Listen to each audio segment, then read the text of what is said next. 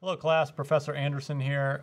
Let's talk about estimating numbers when we're dealing with very large numbers.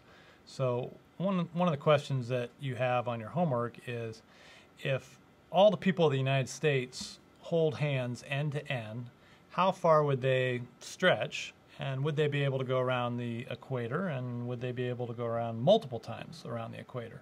So let's see if we can answer that, and based on this idea of estimating with large numbers. Okay, so how many people are in the United States? Well, there are about 300 million, okay?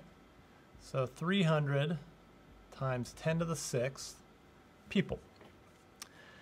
All right, how big is the wingspan of a typical human, right? Hand to hand.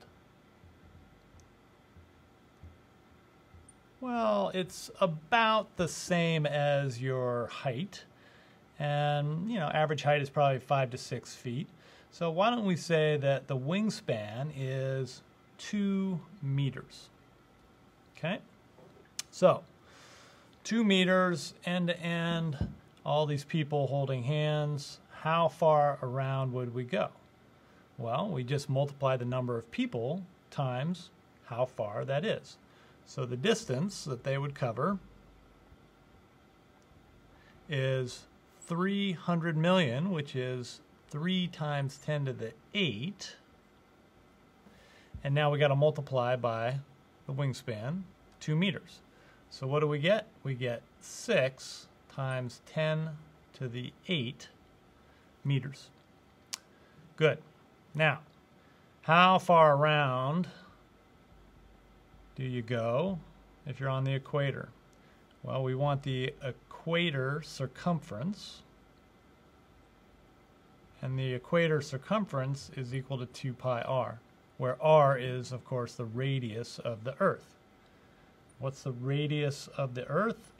It is 6,371 kilometers, and so we can put in a number here that is 6.371 times 10 to the 6 meters.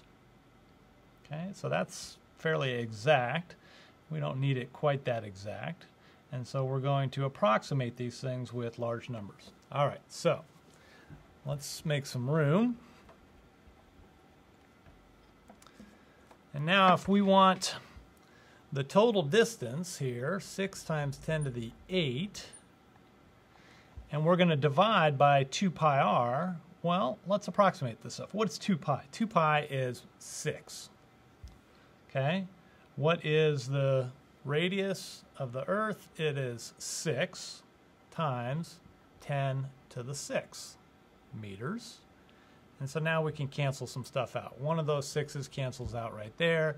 We get 1 over 6 times 10 to the 2 meters. 1 over 6 is pretty close to 1 over 10. And so you end up with 10. Okay? Everybody in the U.S. joined hands, went around the equator. How many times they would go around? It's 10, roughly speaking. All right? Hopefully that one's clear. If you have any questions on that one, come see me in office hours. Cheers.